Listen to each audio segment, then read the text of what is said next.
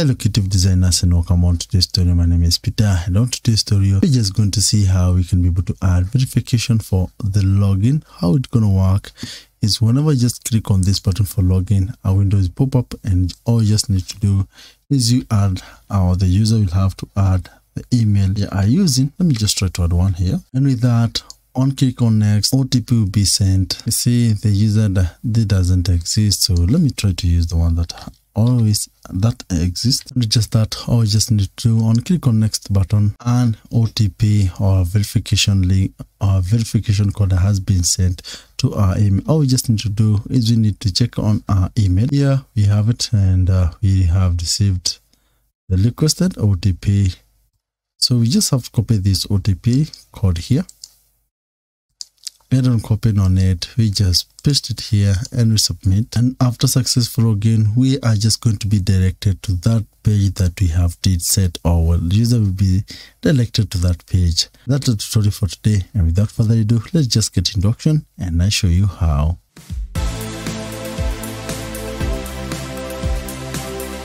So the first thing we just need to do, we need to get the dashboard.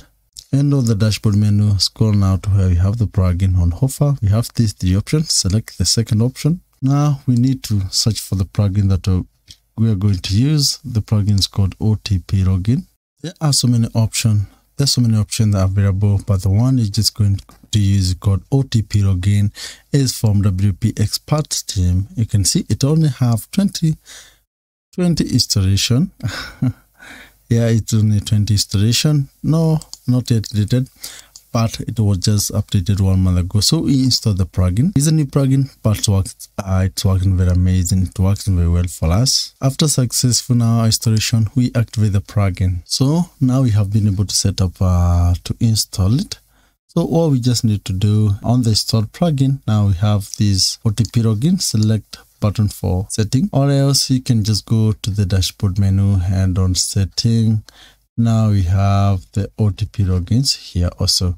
The first thing you just need to do is we activate the login, and from there you just need to set up where you just want. Once you just have a successful login, where will you be directed, or where will the user be directed to? So I just want it to be directed to my account, so I just copy this link here for my account, and I come and paste it here, and I save the changes. Now from there, there's one thing I just wanted to note, and I just wanted to copy this one here. I put it on the description, just copy it, and now we go to appearance and go to menu. We need to add it here on the menu section. So here we're going to add it as a custom link. So I just click on custom link, and on the URL section I add hash, and here on the link text I add login, like that, and I add it to the menu. Now we have added it here. So what next?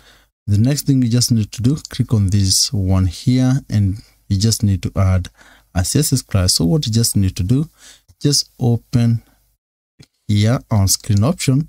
There's so many features that are going to be available here, so I just want to only add CSS class here.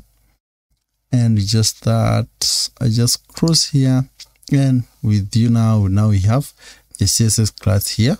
So I add the one code we copied, the CSS class we copied, we just add it here, and after that we save the changes. With that, let's now see whatever you have just added. So I just copy this one, and I open this one in an incognito window or a private window. I paste it here, and you see now we have been directed to the admin page. So I wanted to be direct to the home page here. Now we have this button for login. I click on it, and this page, this window will pop up.